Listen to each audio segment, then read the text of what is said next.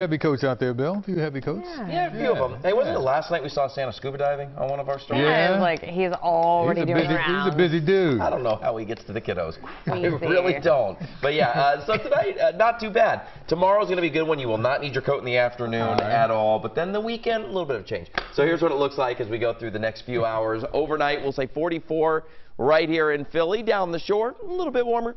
Upper 40s, 48 degrees. Lehigh Valley at 37.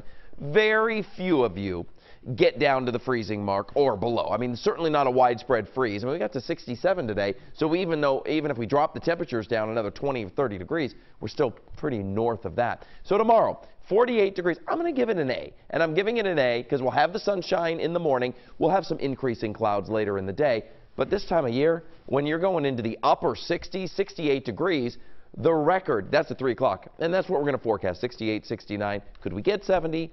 We could. The record for tomorrow, by the way, 72. So we're going to be very close to that, much closer to that than the normal in the mid-50s. So straight to your futurecast. Brand new data for tonight. We are dry this evening. We're nice and clear tomorrow morning. You go out, you have lots of sunshine, just a few passing clouds. We will not have rain tomorrow morning.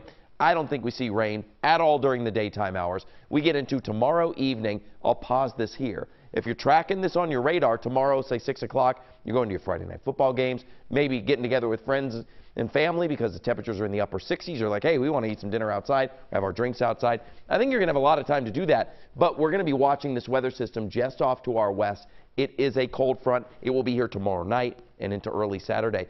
And that coastal system, we were talking about 2 systems, that stays offshore. What it will do, though, is help the winds kick up. It will, on Saturday, a little bit tomorrow, too, but on Saturday, it will not bring us rain.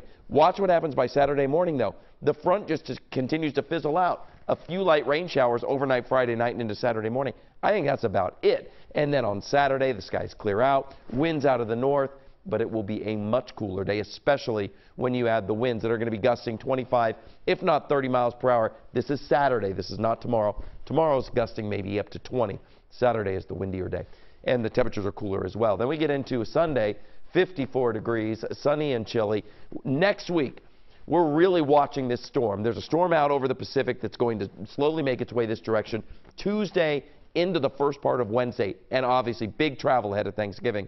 That could bring some rain, could bring some travel delays. We watch places like Chicago, the airport, and Atlanta, certainly locally, and there could be some delay. So we will be really focusing on this as we get past our day tomorrow, but our next weather makers tomorrow night and into Saturday. And obviously, being on air at the telethon, you can hear my voice.